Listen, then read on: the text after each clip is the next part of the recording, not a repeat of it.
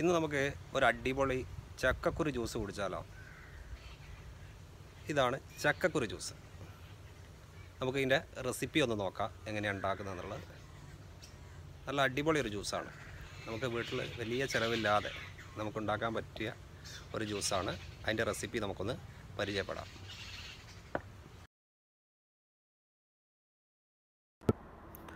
നന്നായിട്ട് വേവിച്ച ചക്കക്കുരു എടുക്കുക.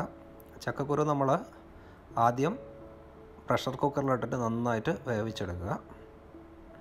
എന്നിട്ട് നമ്മൾ തൊലി കളയണം. തൊലി കളയുന്നതെന്ന് പറഞ്ഞാൽ ജ്യൂസിന് നല്ല വൈറ്റ് കളർ കിട്ടാൻ വേണ്ടിയിട്ടാണ്. സാധാരണഗതിയിൽ നമുക്ക് വൈറ്റ്നസ് വേണ്ട എന്നുണ്ടെങ്കിൽ ജസ്റ്റ് നേരെ ചക്കക്കുരു വേവിച്ച ചക്കക്കുരു നേരിട്ട് നമുക്ക് ഉപയോഗിക്കാം. നല്ല ജ്യൂസിന് നല്ല വൈറ്റ്നസ് കിട്ടണമെന്നുണ്ടെങ്കിൽ ചക്കക്കുരുവിൻ്റെ തൊലി കളഞ്ഞിട്ട് ഉപയോഗിക്കുന്നതാണ് നന്നാവുക.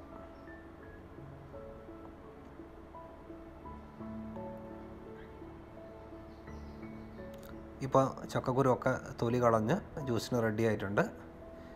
അപ്പോൾ നമുക്ക് അടുത്തതായിട്ട് എന്തൊക്കെ സാധനങ്ങളാണ് ഈ ജ്യൂസിന് വേണ്ടിയതെന്ന് പരിചയപ്പെടാം. 7 ഐറ്റംസാണ് നമുക്ക് ഈ ജ്യൂസിന് ആവശ്യമായിട്ട് വരുന്നത്. അതിൽ ഓരോ ഐറ്റമായിട്ട് നമുക്ക് പരിചയപ്പെടാം. ഫസ്റ്റിൽ തൊലി കളഞ്ഞ് വേവിച്ച ചക്കക്കുരു, പഞ്ചസാര, പാല്, ഏലക്കായ, അണ്ടിപ്പരിപ്പ്, ബൂസ്റ്റ് പൊടി, ഐസ്.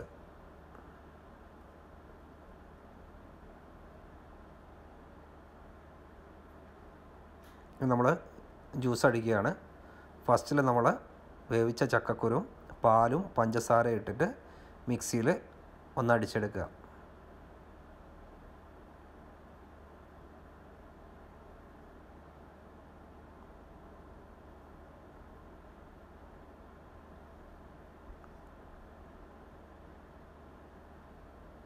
അപ്പോൾ നമ്മുടെ ജ്യൂസ് റെഡിയാണ്.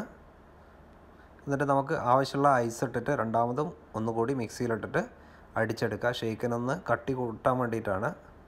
കുറച്ചുകൂടിയും നല്ല തണുപ്പ് ആവശ്യമുള്ള ആളുകൾക്ക് ആവശ്യത്തിനുള്ള ഐസ് നമുക്ക് ഉപയോഗിക്കാം. എന്നിട്ട് നമ്മൾ ഏലക്ക ചതച്ചിട്ട് ജസ്റ്റ് ഒന്ന് മിക്സിയിലിട്ട് കൊടുക്കുക. ജസ്റ്റ് ഒന്ന് ഇളക്കിയെടുത്താൽ മതി. അതൊരു സ്മെല്ലിന് വേണ്ടിയിട്ടാണ് ഏലക്ക ഉപയോഗിക്കുന്നത്.